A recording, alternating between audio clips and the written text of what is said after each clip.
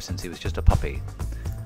He came to me when he was first 9 weeks old, and we've been photographing him every month for 11 months, and the pictures have been coming out amazing.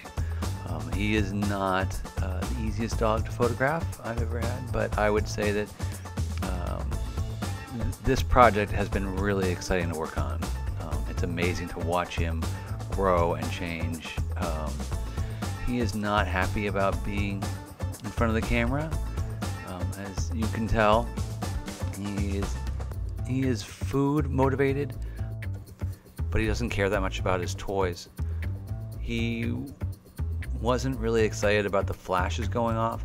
We did try one session where I used constant lights instead of strobes, but it didn't really make a difference. He knew that he was supposed to sit in the spot, whether in a little chair when he was still little and he could fit, or when he was bigger and couldn't fit anymore.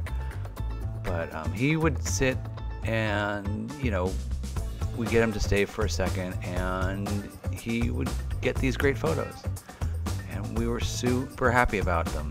I'm really excited about how these are coming out. So I get to spend a day with Nerf once a month, and his mom and some of his family, and it's really fun to have him come to the studio. We get to go through all the photos and look at them and edit it, and he's a really loving dog, so it's really nice just to have him here. So I'm excited about these photos, and I hope you like them too.